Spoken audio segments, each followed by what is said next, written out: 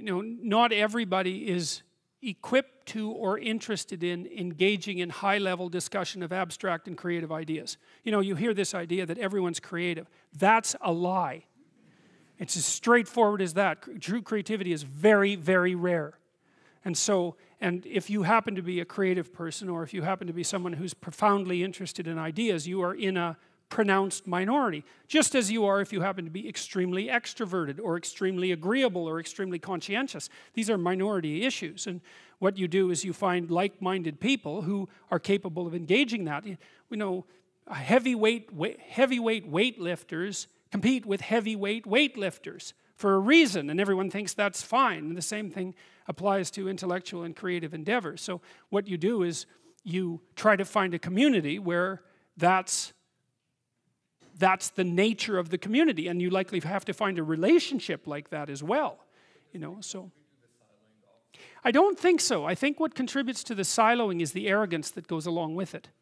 Because if you can be interested in ideas and you can be creative. Well, that's the arrogance of the intellect, right? That's the thing the Catholic Church had warned about for centuries, is the arrogance of the intellect.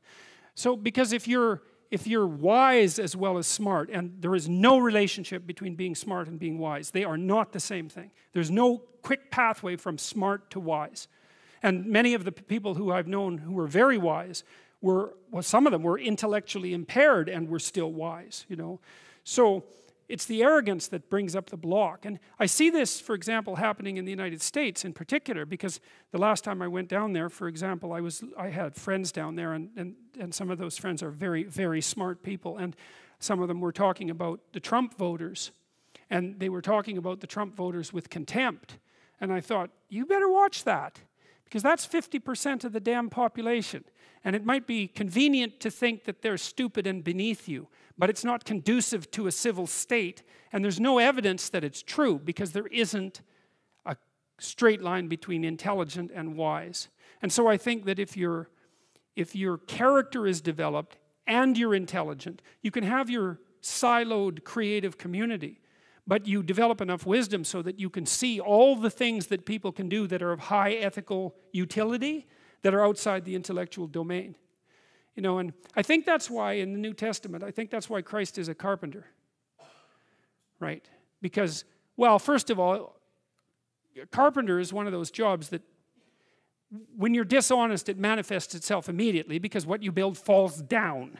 And so if you're an honest carpenter, you build a good house. So there's a nice metaphor there. But it's also a warning, in some sense, against the equation of intellectual brilliance with moral superiority. And so if the intellects would drop their moral superiority, and fat chance there is of that, then the divide between the working class, say, and the elite would resolve. And there's every reason to have respect for decent working class people. I mean, it's on their labor, as the left-wingers at least hypothetically agree, that the entire edifice of the culture is resting. So you can have your cake and eat it too, but you have to not assume that your niche makes you superior. And it's very difficult for smart people, especially smart.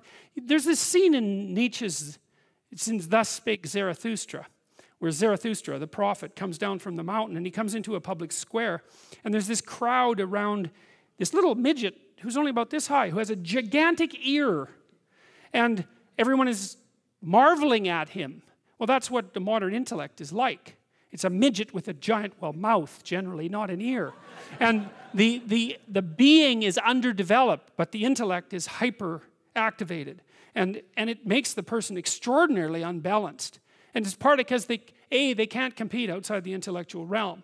And that makes them very bitter, because they tend to think, well, God, I'm so smart, everything should just come to me. It's like, sorry, that's not how the world works.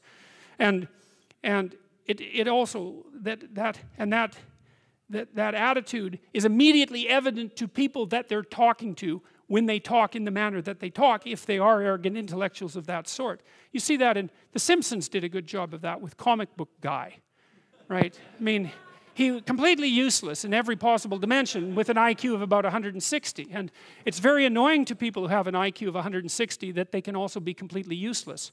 But it happens a lot. So